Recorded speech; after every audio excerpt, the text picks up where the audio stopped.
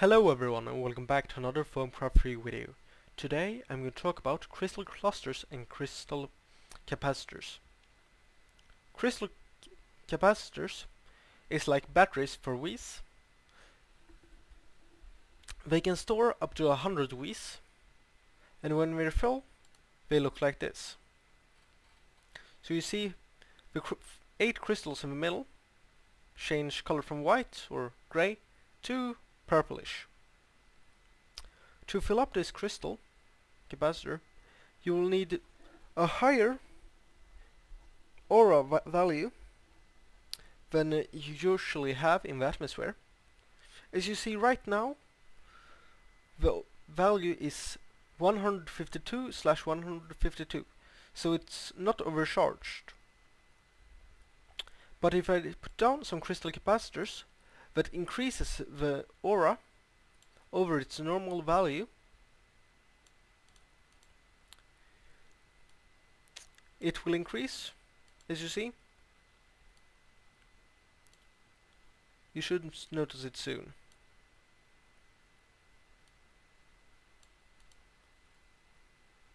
As you see now, the aura is at a level of 154.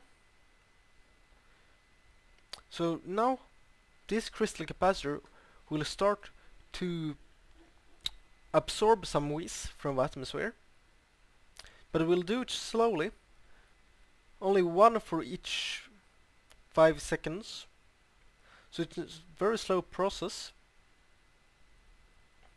and you can only release one Wii's every 5 seconds as well.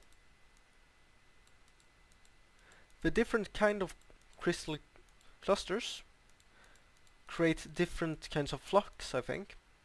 So the green one creates earth or soil, the blue one creates water, the fire crystal gives the ingus or fire aspects, and the air creates wind aspects.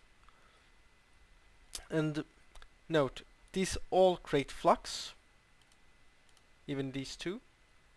So it's good to be close to a pure node like this. They always spawn in silverwood trees, and if you you should note you can only see them if you have the goggles of revealing on you, and the bar that shows you the Wii's and the aura you can always only see when you have the goggles of revealing on you. If you have any questions about crystal clusters or crystal capacitors, leave a comment. If you like this video, you should probably like it, so I know.